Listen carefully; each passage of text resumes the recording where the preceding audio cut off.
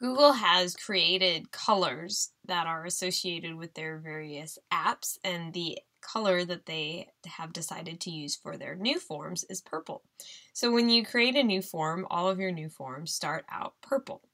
And when you look at the preview for these forms, I'll show you the preview for this one, you can see that theme carries on, and the background is going to be a purple color, and it's going to have purple accents and so on and so forth. And you can choose to keep that. It's a great color. However, you may want to change that. So I wanted to show you some options that you have when it comes to the color palette for your form. I spelled palette like, oops, I spelled palette not like they did. There we go. Now I got it spelled like they do. So let's go ahead and let's look at the color palette. If you look in the upper right hand corner, I have some add-ons, so I have a puzzle piece. Then you'll also see a little paint palette. If you click on that, it allows you to change the color palette of your form.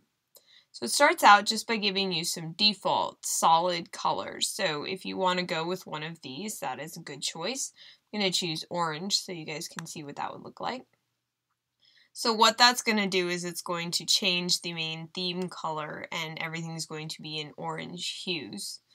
I'm going to show you what it would look like live. Not much different, but you can see that that orange theme carries on. Now, you may not want to stick with just those. You may remember from old forms all those fancy header pictures that they had. So Google does give you a few other options.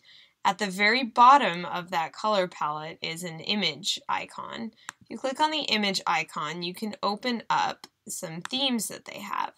So if you look along the left-hand side of that pop-up, you can see some options that they already have for you, and you can search through depending on whatever your needs are. So if you're going to have a form about some sports activities, you might want to choose some of these.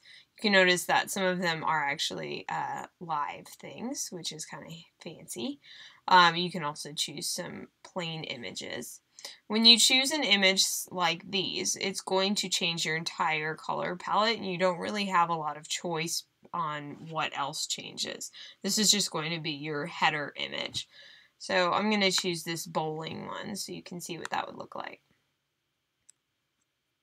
So it loaded in my bowling image, and that comes up at the top, and then you'll notice that it did change what the background was, as well as what some of those highlighted colors were. When you look at a preview for your form, you'll see your image at the top, and again, it chose based on your image that red was the best choice, so it went with red colors associated with that. So you have some more options besides solid colors, but you have even more if you go back to your color palette and you go down to that image icon again. You'll notice that underneath all of the preloaded options, you can choose to look at pictures that you have. So you can upload photos. That means you can upload photos that you have saved on your hard drive. You can also look at your albums in Google Drive, and this will go to your album, and you can pick some of those that you may have uploaded into Google Photos. So I'm going to find one to put at the top of mine.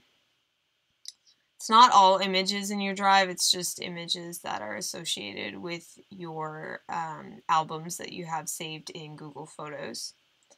Alright, I'm going to choose this one. I want to use that cloud. So once you've selected an image that you want to use, you can choose which part of the image that it uses for the header. Since it is that long skinny bar at the top, it's not going to be able to adjust such a large picture, so you can choose what you want it to see. It really just depends on your image, and so you have that option. You can move it up and down. And once you're happy with what is selected, you can click the blue select button at the bottom. It's going to load that into your form. Now again, Google uses its algorithms, and it says, okay, based on the picture you have at the top, I think gray is what we're going to go with for everything else, which makes sense if you look at what the picture I chose was. So you can see that gray background. And again, when I look at the preview, I'm going to see that carry through. It's not going to give you a lot of other options. I know in old Google Forms you got to change a lot more, but this gives it a little bit of a cleaner look and allows you to focus on making sure your form is good. They'll take care of the aesthetic part. So that's how you can change your color palette in Google Forms.